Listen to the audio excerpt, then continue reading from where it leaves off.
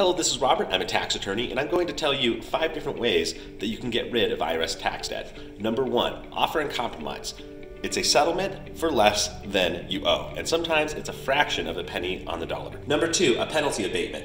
Now, this is the IRS forgiving the penalty on your tax debt. The easiest one to get is called a first-time penalty abatement based on prior compliance. Number 3, filing over substitute for returns. So, if you don't do your tax returns and there is sufficient data on record, most of the time the IRS will prepare a tax return for you.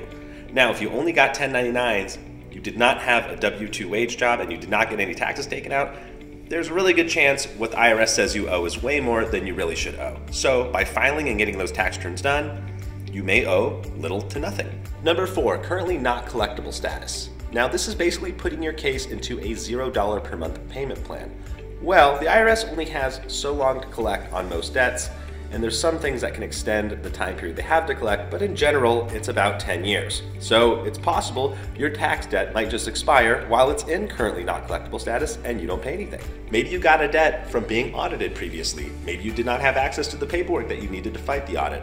As long as you did not agree to it, you may apply for an audit reconsideration.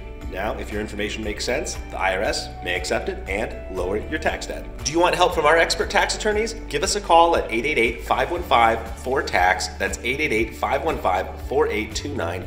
Or you can go to trp.tax/start to schedule your consultation. If you're doing your case yourself, check out our free tax help guide at trp.tax/taxhelp. Thanks for watching and have a great week.